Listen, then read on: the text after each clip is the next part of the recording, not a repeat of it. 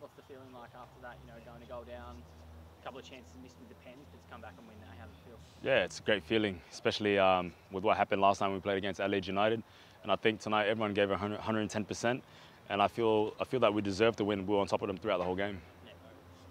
You guys at the back, you know, Adelaide have obviously come in red hot form. How did you feel about your performance? You know, apart from the goal, we really kept them under wraps, I guess, tonight. Yeah, I felt like, you know, give a little physicality to them. We just make sure that, you know, we don't give them a chance, and we know their capabilities with the attack that they have. And we just, yeah, I feel like defensively we did very well as a collective. Yeah. How great was the energy that I guess Nizzy and Aloha were able to bring on, and then you know to see them combine tonight? Yeah, it's fantastic, and I think that's one of our biggest weapons or strength is the energy that they bring when they come into the game.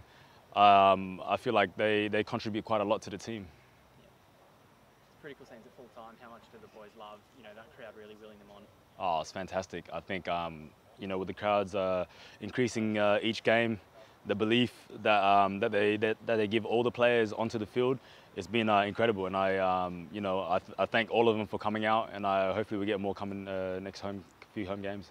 Yeah, a little break away from home now, I guess, with a trip to Wanderers and then Tassie. What's going to be key to keep momentum going away from home? Yeah, I think we'll build from this game. You know, we've always had that confidence as a team, and I think that, you know, we go out there and give 110% like we did tonight. We make sure that we get the result, and just to also remain on top of the table.